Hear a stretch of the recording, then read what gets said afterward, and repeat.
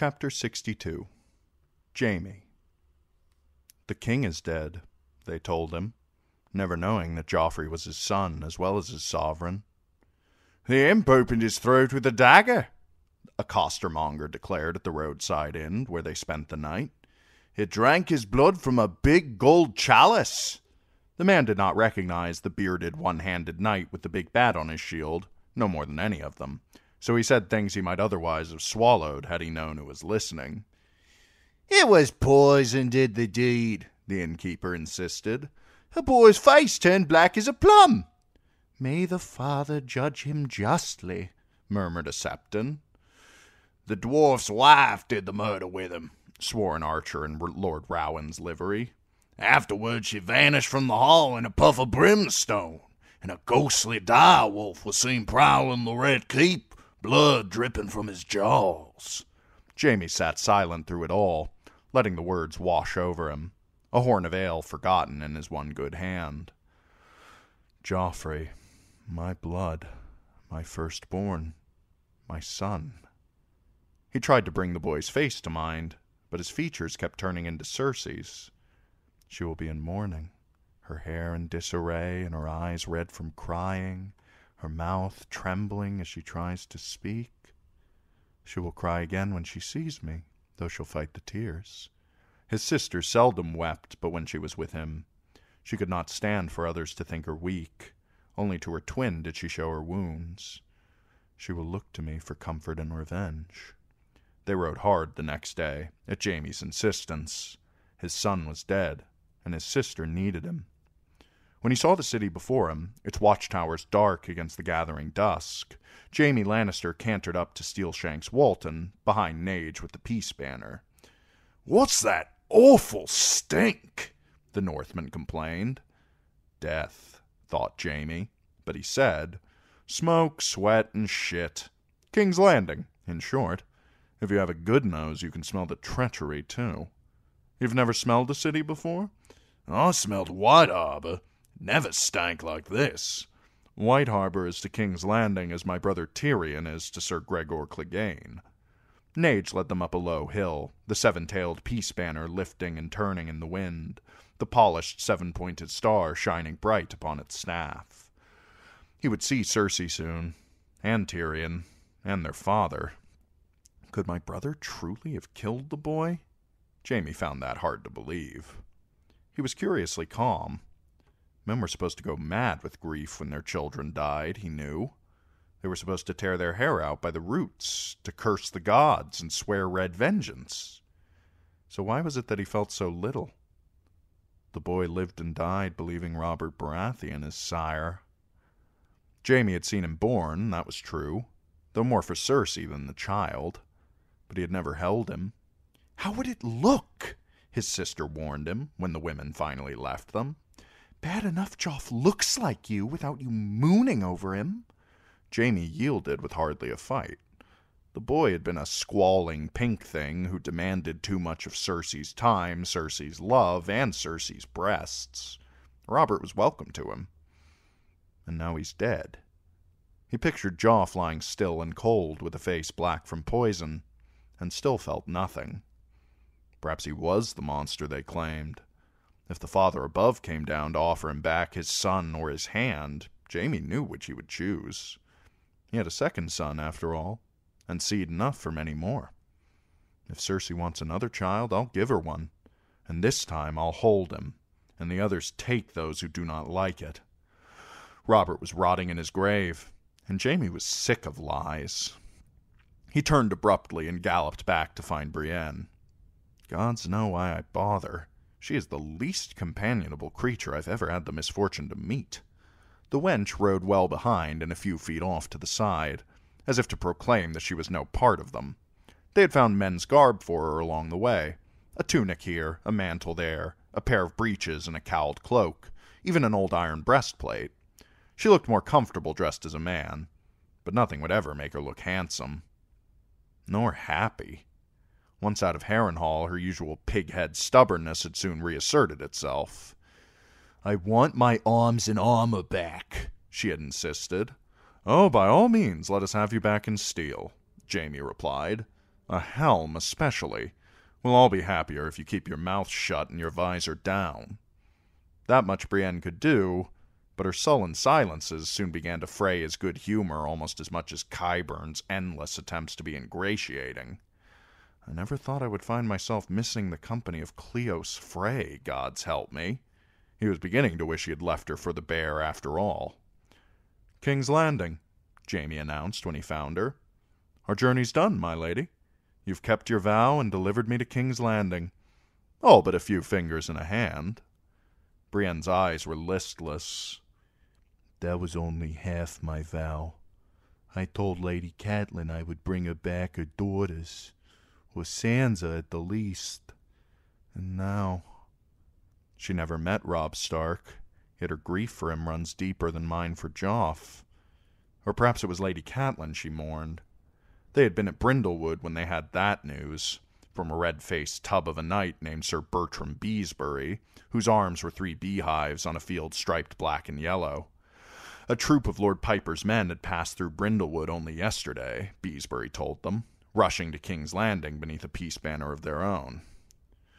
"With the young wolf dead, Piper saw no point fighting on. His son's captive at the Twins." Brienne gaped like a cow about to choke on her cud, so it fell to Jaime to draw out the tale of the Red Wedding. "Every great lord has unruly bannermen who envy him his place," he told her afterward. "My father had the reins in Tarbex. The Tyrells have the Florence. Hoster Tully had Walder Frey. Only strength keeps such men in their place. The moment they smell weakness. During the Age of Heroes, the Boltons used to flay the Starks and wear their skins as cloaks." She looked so miserable that Jaime almost found himself wanting to comfort her. Since that day, Brienne had been like one half dead. Even calling her wench failed to provoke any response. The strength is gone from her. The woman had dropped a rock on Robin Ryger, battled a bear with a tourney sword, bitten off Vargo Hote's ear, and fought Jaime to exhaustion. But she was broken now. Done. "I'll speak to my father about returning you to Tarth, if it please you," he told her. "Or if you would rather stay, I could perchance find some place for you at court." "As a lady companion to the Queen?" she said dully. Jaime remembered the sight of her in that pink satin gown, and tried not to imagine what his sister might say of such a companion. "Perhaps a post with the city watch." "I will not serve with oath-breakers and murderers." "Then why did you ever bother putting on a sword?" he might have said, but he bit back the words. "As you will, Brienne." One-handed, he wheeled his horse about and left her. The Gate of the Gods was open when they reached it, but 24 wains were lined up along the roadside, loaded with casks of cider, barrels of apple, bales of hay, and some of the biggest pumpkins Jaime had ever seen.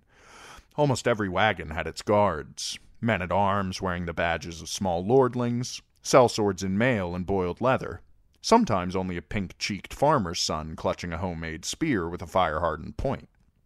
Jaime smiled at them all as he trotted past. At the gate, the gold cloaks were collecting coin from each driver before waving the wagons through. "What's this?" Steelshanks demanded.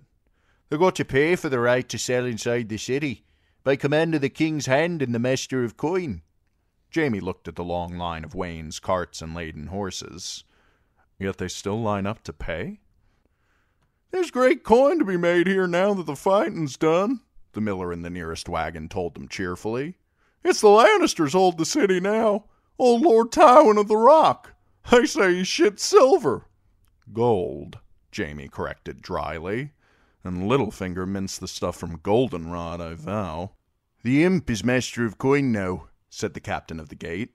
"Or was, till they arrested him for murdering the king." The man looked the Northmen over suspiciously. "Who are you lot?" "Lord Bolton's men, come to see the King's Hand." The captain glanced at Nage with his peace banner. "Come to bend the knee, you mean? You're not the first. Go straight up to the castle, and see you make no trouble." He waved them through and turned back to the wagons. If King's Landing mourned its dead boy king, Jaime would never have known it. On the Street of Seeds, a begging brother in threadbare robes was praying loudly for Joffrey's soul, but the passerby paid him no more heed than they would a loose shutter banging in the wind. Elsewhere milled the usual crowds. Gold cloaks in their black mail, bakers' boys selling tarts and bread and hot pies, whores leaning out of windows with their bodices half unlaced, gutters redolent of night soil. They passed 5 men trying to drag a dead horse from the mouth of an alley, and elsewhere a juggler spinning knives through the air to delight a throng of drunken Tyrell soldiers and small children. Riding down familiar streets with 200 Northmen, a chainless maester, and an ugly freak of a woman at his side, Jaime found he scarcely drew a second look. He did not know whether he ought to be amused or annoyed.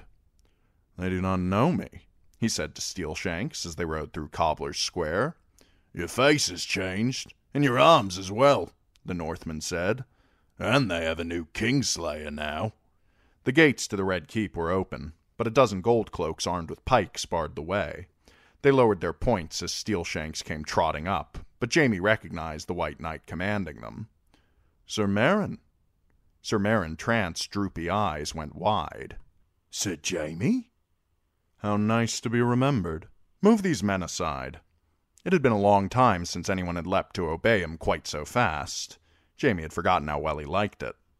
They found 2 more Kingsguard in the outer ward, 2 who had not worn white cloaks when Jaime last served here. How like Cersei to name me Lord Commander and then choose my colleagues without consulting me. "Someone has given me 2 new brothers, I see," he said as he dismounted. "We have that honor, sir." The Knight of Flowers shone so fine and pure in his white scales and silk that Jaime felt a tattered and tawdry thing by contrast. Jaime turned to Meryn Trant. "Sir, you've been remiss in teaching our new brothers their duties." "What duties?" said Meryn Trant defensively. "Keeping the king alive. How many monarchs have you lost since I left the city?" 2, is it?" Then Sir Balin saw the stump. "Your hand?" Jaime made himself smile. "I fight with my left now. It makes for more of a contest. Where will I find my Lord Father?" "In the Solar with Lord Tyrell and Prince Oberyn." Mace Tyrell and the Red Viper breaking bread together? Strange and stranger. Is the Queen with them as well? "No, my lord," Sir Balin answered. "You'll find her in the Sept, praying over King Joff." "You!" The last of the Northmen had dismounted, Jaime saw, and now Loras Tyrell had seen Brienne. "Sir Loras?" She stood stupidly, holding her bridle. Loras Tyrell strode toward her. "Why?" he said. "You will tell me why. He treated you kindly, gave you a rainbow cloak. Why would you kill him?" "I never did. I would have died for him." "You will." Sir Loras drew his long sword. "It was not me. Emmon Quee swore it was, with his dying breath." "He was outside the tent. He never saw." "There was no one in the tent but you and Lady Stark. Do you claim that old woman could cut through hardened steel?" "There was a shadow. I know how mad it sounds, but I was helping Renly into his armor, and the candles blew out, and there was blood everywhere. It was Stannis, Lady Catelyn said. His shadow. I had no part in it, on my honor." "You have no honor. Draw your sword. I won't have it said that I slew you while your hand was empty." Jaime stepped between them. "Put the sword away, sir." Sir Loras edged around him. "Are you a craven as well as a killer, Brienne? Is that why you ran, with his blood on your hands? Draw your sword, woman!" "Best hope he doesn't." Jaime blocked his path again. "Or it's like to be your corpse we carry out. The wench is as strong as Gregor Clegane, though not so pretty."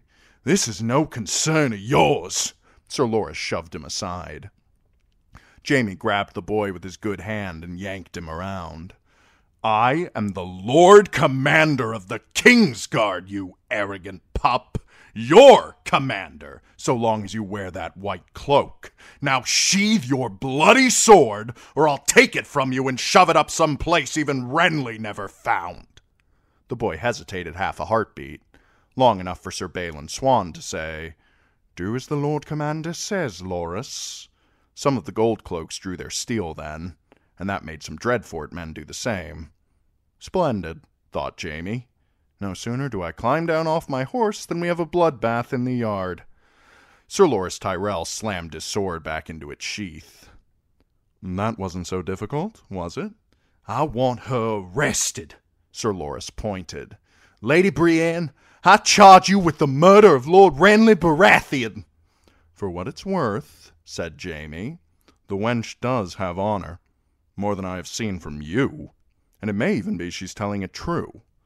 I'll grant you she's not what you'd call clever, but even my horse could come up with a better lie, if it was a lie she meant to tell. As you insist, however, Sir Balin, escort Lady Brienne to a tower cell and hold her there under guard, and find some suitable quarters for Steelshanks and his men, until such a time as my father can see them. Yes, my lord. Brienne's big blue eyes were full of hurt as Balin Swan and a dozen gold cloaks led her away. You ought to be blowing me kisses, wench, he wanted to tell her. Why must they misunderstand every bloody thing he did? Heiress. It all grows from heiress. Jaime turned his back on the wench and strode across the yard. Another knight in white armor was guarding the door of the royal sept, a tall man with a black beard, broad shoulders, and a hooked nose. When he saw Jaime, he gave a sour smile and said, "And where do you think you're going?" "Into the sept." Jaime lifted his stump to point. "That one right there. I mean to see the queen." "Her grace is in mourning. And why would she be wanting to see the likes of you?" "Because I'm her lover and the father of her murdered son," he wanted to say. "Who in the seven hells are you?" "A knight of the King's Guard. And you'd best learn some respect, cripple, or I'll have that other hand and leave you to suck up your porridge of a morning." "I'm the queen's brother, sir." The White Knight thought that was funny. "Escaped, have you? And grown a bit as well, my lord?" "Her other brother, dolt, and the Lord Commander of the King's Guard. Now stand aside, or you'll wish you had." The dolt took a long look this time. "Is it Sir Jaime?" He straightened. "My pardons, my lord. I did not know you. I have the honor to be Sir Osmond Kettleback." "Where's the honor in that?" "I want some time alone with my sister. See that no one else enters the sept, sir. If we're disturbed, I'll have your bloody head." "Aye, sir, as you say." Sir Osmond opened the door. Cersei was kneeling before the altar of the mother. Joffrey's bier had been laid out beneath the stranger, who led the newly dead to the other world. The smell of incense hung heavy in the air, and 100 candles burned, sending up 100 prayers. Joff's like to need every one of them, too. His sister looked over her shoulder. "Who?" she said. Then, "Jaime?" She rose, her eyes brimming with tears. "Is it truly you?" She did not come to him, however. "She has never come to me," he thought. "She has always waited, letting me come to her. She gives, but I must ask." "You should have come sooner," she murmured when he took her in his arms. "Why couldn't you have come sooner to keep him safe? My boy." "Our boy. I came as fast as I could." He broke from the embrace and stepped back a pace. "It's war out there, sister." "You look so thin. And your hair, your golden hair." "The hair will grow back." Jaime lifted his stump. "She needs to see. This won't." Her eyes went wide. "The Starks!" "No. This was Vargo Hoat's work." The name meant nothing to her. "Who?" "The goat of Harrenhal. For a little while." Cersei turned to gaze at Joffrey's bier. They had dressed the dead king in gilded armor, eerily similar to Jaime's own. The visor of the helm was closed, but the candles reflected softly off the gold, so the boy shimmered bright and brave in death. The candlelight woke fires in the rubies that decorated the bodice of Cersei's mourning dress as well. Her hair fell to her shoulders, undressed and unkempt. "He killed him, Jaime, just as he'd warned me. One day when I thought myself safe and happy, he would turn my joy to ashes in my mouth," he said. Tyrion said that? Jaime had not wanted to believe it. Kinslaying was worse than kingslaying in the eyes of gods and men. He knew the boy was mine. I loved Tyrion. I was good to him. Well, but for that one time. But the imp did not know the truth of that. Or did he? Why would he kill Joff? For a whore! She clutched his good hand and held it tight in hers. He told me he was going to do it. Joff knew. As he was dying, he pointed at his murderer, at our twisted little monster of a brother. She kissed Jaime's fingers. You'll kill him for me, won't you? You'll avenge our son? Jaime pulled away. He is still my brother. He shoved his stump at her face in case she failed to see it. And I am in no fit state to be killing anyone. You have another hand, don't you? I'm not asking you to best the Hound in battle. Tyrion is a dwarf, locked in a cell. The guards would stand aside for you. The thought turned his stomach. I must know more of this, of how it happened. You shall, Cersei promised. There's to be a trial. When you hear all he did, you'll want him dead as much as I do. She touched his face. I was lost without you, Jaime. I was afraid the Starks would send me your head. I could not have borne that. She kissed him. A light kiss, the merest brush of her lips on his, but he could feel her tremble as he slid his arms around her. I am not whole without you. There was no tenderness in the kiss he returned to her, only hunger. Her mouth opened for his tongue. No, she said weakly, when his lips moved down her neck. Not here. The Septons. The others can take the Septons. He kissed her again, kissed her silent, kissing her until she moaned. Then he knocked the candles aside and lifted her up onto the mother's altar, pushing up her skirts and the silken shift beneath. She pounded on his chest with feeble fists, murmuring about the risk, the danger, about their father, about the Septons, about the wrath of gods. He never heard her. He undid his breeches and climbed up and pushed her bare white legs apart. One hand slid up her thigh and underneath her small clothes. When he tore them away, he saw that her moon's blood was on her, but it made no difference. Hurry, she was whispering now. Quickly, quickly, now. Do it now. Do me now. Jaime, Jaime, Jaime. Her hands helped guide him. Yes, Cersei said as he thrust. My brother, my sweet brother, yes, like that, yes, I have you. You're home now, you're home now, you're home. She kissed his ear and stroked his short, bristly hair. Jaime lost himself in her flesh. He could feel Cersei's heart beating in time with his own, and the wetness of blood and seed where they were joined. But no sooner were they done than the queen said, Let me up. If we are discovered like this... Reluctantly, he rolled away and helped her off the altar. The pale marble was smeared with blood. Jaime wiped it clean with his sleeve, then bent to pick up the candles he had knocked over. Fortunately, they had all gone out when they fell. If the sept had caught fire, I might never have noticed. This was folly. Cersei pulled her gown straight. With father in the castle, Jaime, we must be careful. I am sick of being careful. The Targaryens wed brother to sister. Why shouldn't we do the same? Marry me, Cersei. Stand up before the realm and say it's me you want. We'll have our own wedding feast, and make another son in place of Joffrey. She drew back. That's not funny. Do you hear me chuckling? Did you leave your wits at River Run? Her voice had an edge to it. Tommen's throne derives from Robert. You know that. He'll have Casterly Rock. Isn't that enough? Let father sit the throne. All I want is you. He made to touch her cheek. Old habits die hard, and it was his right arm he lifted. Cersei recoiled from his stump. Don't talk like this. You're scaring me, Jaime. Don't be stupid. One wrong word and you'll cost us everything. What did they do to you? They cut off my hand. No, it's more. You're changed. She backed off a step. We'll talk later. On the morrow. I have Sansa Stark's maids in a tower cell. I need to question them. You should go to father. I crossed 1,000 leagues to come to you, and lost the best part of me along the way. Don't tell me to leave. Leave me, she repeated, turning away. Jaime laced up his breeches and did as she commanded. Weary as he was, he could not seek a bed. By now his lord father knew that he was back in the city. The Tower of the Hand was guarded by Lannister household guards who knew him at once. "The gods are good to give you back to us, sir," one said as he held the door. "The gods had no part in it. Catelyn Stark gave me back.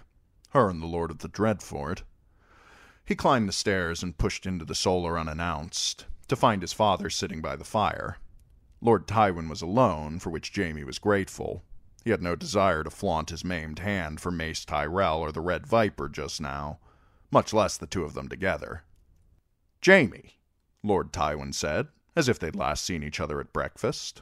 "Lord Bolton led me to expect you earlier. I had hoped you'd be here for the wedding." "I was delayed." Jaime closed the door softly. "My sister outdid herself, I'm told. 77 courses and a regicide. Never a wedding like it. How long have you known I was free?" "The eunuch told me a few days after your escape. I sent men into the Riverlands to look for you. Gregor Clegane, Samwell Spicer, the brothers Plum. Varys put out the word as well, but quietly. We agreed that the fewer people who knew you were free, the fewer would be hunting you." "Did Varys mention this?" He moved closer to the fire, to let his father see. Lord Tywin pushed himself out of his chair, breath hissing between his teeth. "Who did this? If Lady Catelyn thinks—" "Lady Catelyn held a sword to my throat and made me swear to return her daughters. This was your goat's work, Vargo Hoat, the Lord of Harrenhal." Lord Tywin looked away, disgusted. "No longer. Sir Gregor's taken the castle. The sellswords deserted their erstwhile captain almost to a man, and some of Lady Went's old people opened a postern gate. Clegane found Hoat sitting alone in the Hall of 100 Hearths, half mad with pain and fever from a wound that festered. His ear, I'm told." Jaime had to laugh. Too sweet. His ear. He could scarcely wait to tell Brienne, though the wench wouldn't find it half so funny as he did. "Is he dead yet?" "Soon. They have taken off his hands and feet, but Clegane seems amused by the way the Cahoric slobbers." Jaime's smile curdled. "What about his brave companions?" "The few who stayed at Harrenhal are dead. The others scattered. They'll make for ports, I'll warrant, or try and lose themselves in the woods." His eyes went back to Jaime's stump, and his mouth grew taut with fury. "We'll have their heads. Every one. Can you use a sword with your left hand?" "I can hardly dress myself in the morning," he thought. Jaime held up the hand in question for his father's inspection. "4 fingers, a thumb, much like the other. Why shouldn't it work as well?" "Good." His father sat. "That is good. I have a gift for you, for your return. After Varys told me—" "Unless it's a new hand, let it wait." Jaime took the chair across from him. "How did Joffrey die?" "Poison. It was meant to appear as though he choked on a morsel of food, but I had his throat slit open and the maesters could find no obstruction." "Cersei claims that Tyrion did it." "Your brother served the king the poisoned wine with 1,000 people looking on." "That was rather foolish of him." "I have taken Tyrion's squire into custody, his wife's maids as well. We shall see if they have anything to tell us. Sir Adam's gold cloaks are searching for the Stark girl, and Varys has offered a reward. The king's justice will be done." "The king's justice? You would execute your own son?" "He stands accused of regicide and kinslaying. If he is innocent, he has nothing to fear. First, we must needs consider the evidence for and against him." Evidence. In this city of liars, Jaime knew what sort of evidence would be found. Renly died strangely as well, when Stannis needed him to. "Lord Renly was murdered by one of his own guards, some woman from Tarth." "That woman from Tarth is the reason I'm here. I tossed her into a cell to appease Sir Loras, but I'll believe in Renly's ghost before I believe she did him any harm." "But Stannis, it was poison that killed Joffrey, not sorcery." Lord Tywin glanced at Jaime's stump again. "You cannot serve in the King's Guard without a sword hand." "I can," he interrupted, "and I will. There's precedent. I'll look in the White Book and find it if you like. Crippled or whole, a knight of the King's Guard serves for life. Cersei ended that when she replaced Sir Barristan on grounds of age. A suitable gift to the faith will persuade the High Septon to release you from your vows. Your sister was foolish to dismiss Selmy, admittedly, but now that she has opened the gates, someone needs to close them again. Jaime stood. I am tired of having high-born women kicking pails of shit at me, Father. No one ever asked me if I wanted to be Lord Commander of the Kingsguard, but it seems I am. I have a duty you do. Lord Tywin rose as well. A duty to House Lannister. You are the heir to Casterly Rock. That is where you should be. Tommen should accompany you as your ward and squire. The Rock is where he'll learn to be a Lannister, and I want him away from his mother. I mean to find a new husband for Cersei. Oberyn Martell, perhaps, once I convince Lord Tyrell that the match does not threaten Highgarden, and it is past time you were wed. The Tyrells are now insisting that Marjorie be wed to Tommen, but if I were to offer you instead— No! Jaime had heard all that he could stand. No, more than he could stand. He was sick of it. Sick of lords and lies. Sick of his father, his sister. Sick of the whole bloody business. No. No, no, no, no! How many times must I say no before you'll hear it? Oberyn Martell? The man's infamous, and not just for poisoning his sword. He has more bastards than Robert and beds with boys as well. And if you think for one misbegotten moment that I would wed Joffrey's widow, Lord Tyrell swears the girl's still maiden. She can die a maiden as far as I'm concerned. I don't want her, and I don't want your rock. You are my son. I am a knight of the Kingsguard, the Lord Commander of the Kingsguard, and that's all I mean to be. Firelight gleamed golden in the stiff whiskers that framed Lord Tywin's face. A vein pulsed in his neck, but he did not speak, and did not speak, and did not speak. The strained silence went on until it was more than Jaime could endure. Father, he began. You are not my son. Lord Tywin turned his face away. You say you are the Lord Commander of the Kingsguard, and only that. Very well, sir. Go do your duty.